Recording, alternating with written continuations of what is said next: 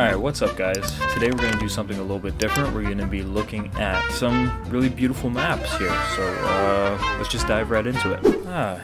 Here we go for all of our gamers out there. We got a map of France in Super Mario World style.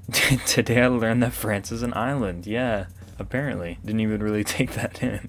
That's why it's called Ile de France. Wait, it's actually an island? I was going to say, that almost blew my mind for a second. But no, we're safe. As an Icelander and Saturday Night Live fan, this has always irked me. And what the hell is that, Saturday Night Live? I never really noticed how terribly ugly this map is in some parts. Like, what is happening over here to Ireland and Spain and Greenland and Iceland? My god. Wow, and here we got another really cool map. This is kind of just showing how St. John's, Newfoundland is actually closer to Vienna than two of our big cities that are on the west coast of the country. So pretty interesting, kind of shows how massive Canada is. Yeah, see, we are one big motherfucking country. Wow, and this is crazy. I mean, wealth inequality is pretty awful all around the world, but I mean, this is just next level. If India's land were divided by India's wealth, actually insane. Someone used the pegs and elastic bands or something to create a world map. That is super dope, very creative. Here's a pretty interesting map of international country calling codes. I thought everyone was just one, to be honest. Nope. Oh, okay, and yeah, there is some logic to it apparently. Here we got a map for all my bird watchers out there. Had to say crow in all these different languages apparently. Yes, and here we have the birth and growth of a true American hero. Walmart. Still kind of like Midwest, well I guess not Midwest, just, you know, middle America.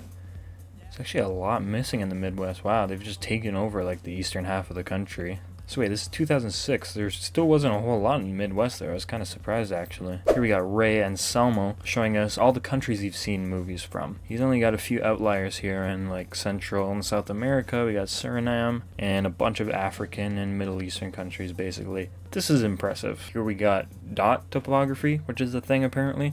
Elevation represented by dot size. And obviously you can see, you know, the Kanto what is it, the Kanto Plain? I think that's about here. This is where most everyone lives, and obviously the mountains that run up and down the island. Here we got names of European countries in Indonesian. Pretty cool. I know recently we had that one of European country names in Mandarin, I think it was, so this is pretty cool. Different perspective here. A lot of these are actually very close to what we know them as, or literally just the same. Zero population in the US. Kind of all the green areas are showing blocks that have apparently zero population, and you can see kind of like the Midwest, a lot of Alaska, and surprisingly like a lot of Hawaii as well are all uninhabited in a lot of places. Although people in the comments seem to not like this map so much, just because of the way they gathered the data, I guess, with census blocks. But either way, pretty cool map. Here we have a map of people living in extreme poverty if you're making under $1.90 US a day. Surprisingly,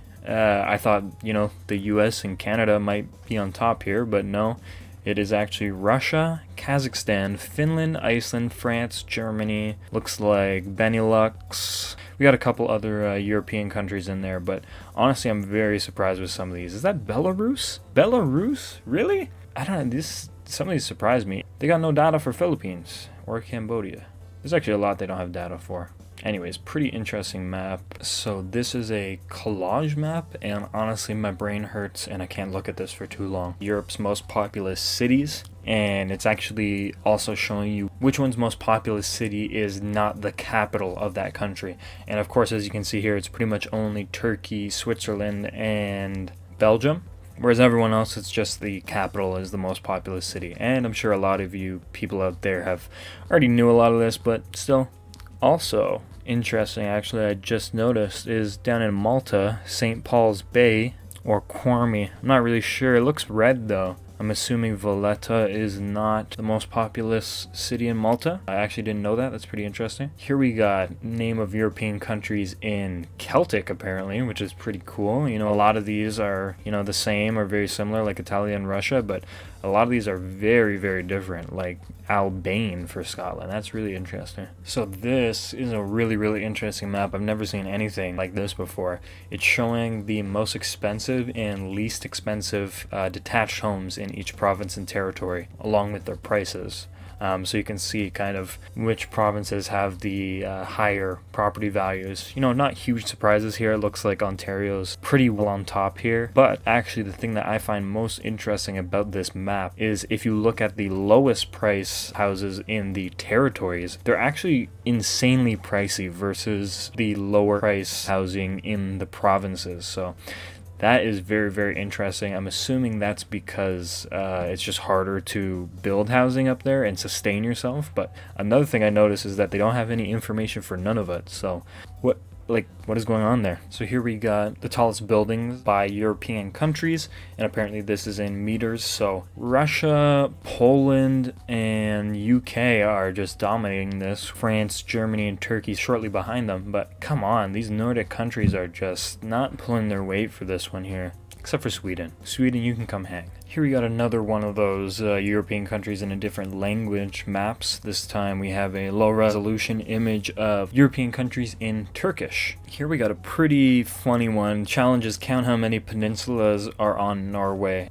Go ahead and spend the rest of your life counting peninsulas on Norway. Go for it. And same deal for Greenland. This one looks even more terrifying. And you know what? By this logic, I'm sure that you could do the same with the Arctic archipelago in Canada as well. You would just be here all day counting peninsulas. Thank you so much for watching, you guys. If this is something that you guys enjoy, let me know. I will definitely create some more of these in the future for you guys.